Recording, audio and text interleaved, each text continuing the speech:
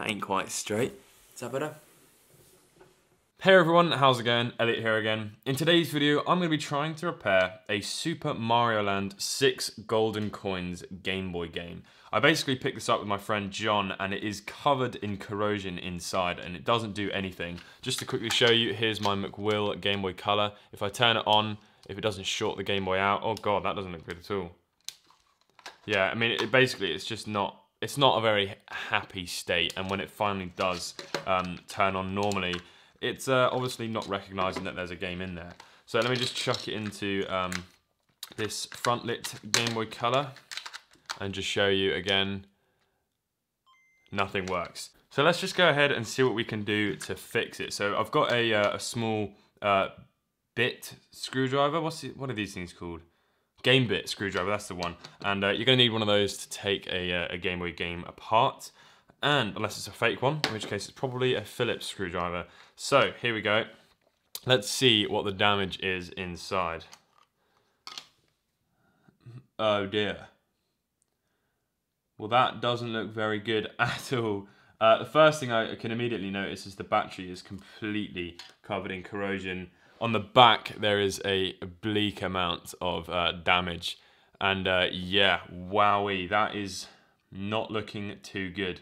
So one thing I can say for sure is that there's no damage, there's no corrosion around the chips. So that is a little bit relieving, because what that sort of means is there's no chance that, well actually I say that, but there's one up here which has had a little bit of damage. But what that hopefully means is none of the actual chips themselves are damaged, and hopefully it's just going to be a case of the traces might maybe need patching. So I think the first sort of thing to get our hands stuck into and just crack on with is removing the battery. One thing I should mention is that you should definitely use flux for this sort of thing. I don't have any, but this has got a little bit of flux in it. It's only a small amount, 1.8%, but you really should get a load of flux on there, especially for desoldering things. It just makes things a lot easier. I don't have any though, so everyone who's going to kick off at me saying, have you ever heard of flux?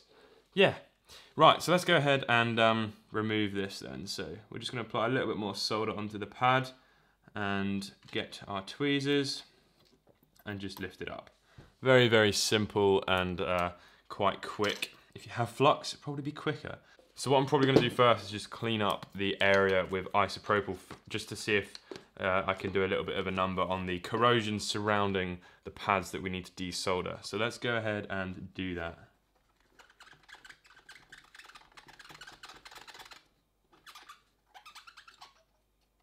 We'll give this thing a much better clean up once I've got this battery off.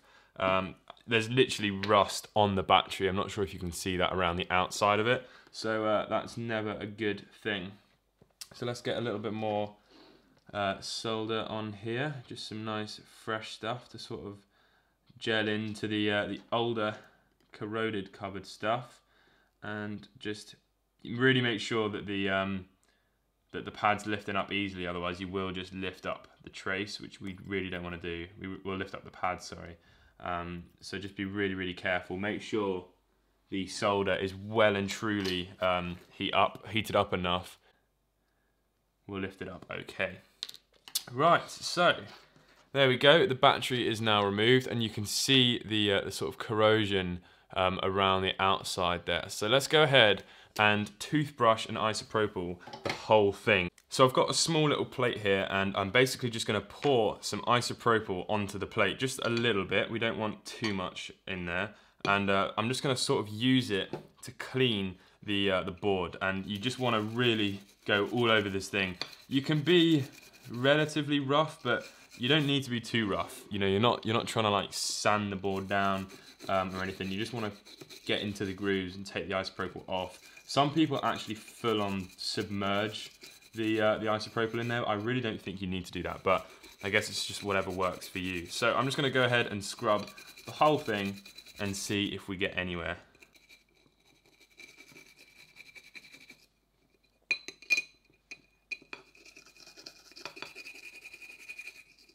So the next thing to do is just grab a little paper towel. I'm just going to sort of dab everything and dry it.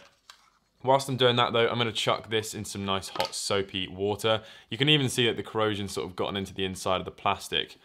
So yes, the label's probably going to get damaged, but I'm not too worried. I just want to get it all cleaned up. So let's give everything a quick once over with a Q-tip and some isopropyl, and we're just going to sort of scrub it all a little bit more. Hopefully we might be able to sort of buff up some of these contacts here.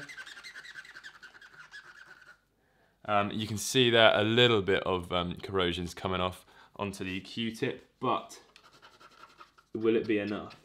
So what I'm going to do is just chuck it in this sort of housing, and what we'll do is pop it in the back of this Game Boy Color and see if we get any life.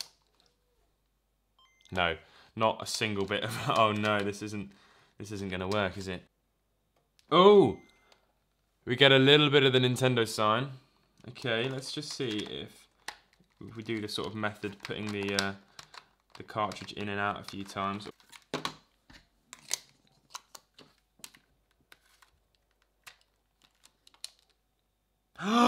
Oh my goodness, oh my goodness, oh my goodness. Oh my goodness.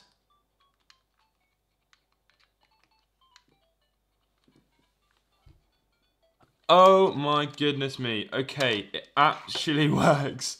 Holy moly. I mean, you can still see that there's some pretty bad corrosion down the back there, but maybe that one last little sort of scrub worked. Okay, wow, this is exciting. Right, let's whack the battery, the new battery back in here, and hopefully we'll be well on our way to a working Super Mario. Not the cleanest soldering in the world, but without flux, it will do. Okay, so let's take this toothbrush and we'll go and scrub the cartridge and make sure that that is nice and clean for this cart to go back in.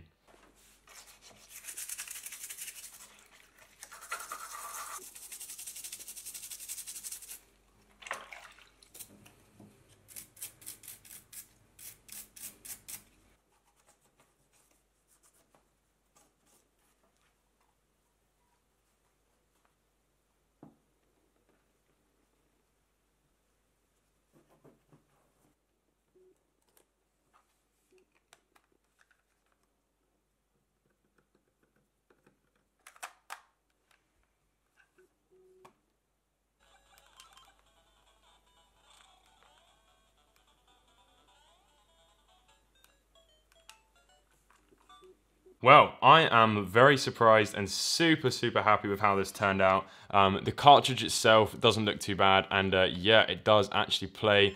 I played a little bit of the game obviously before. I was going to say I played a little bit of a game thinking I repaired a console because I'm so used to that. And as you can see, it saves absolutely fine. So yeah, really happy with how this turned out. Obviously, it's not exactly a rare game, you know, and I could have saved myself some time and just spent another couple pounds getting another one, but it's been very fun repairing it, and as you can see, it has come out looking not too bad. You could replace the stickers as well because there's aftermarket ones online, but I'm absolutely fine with how this one has turned out. So yeah, hope you have all enjoyed this video. If you pick up some corroded, rusty carts, don't chuck them away because you can fix them. Although it just takes a lot of isopropyl. I don't even know how to say it anymore. This video is ending. Thank you very much for watching. I've been smelling too much of that stuff, I think. Catch you in the next video. Peace.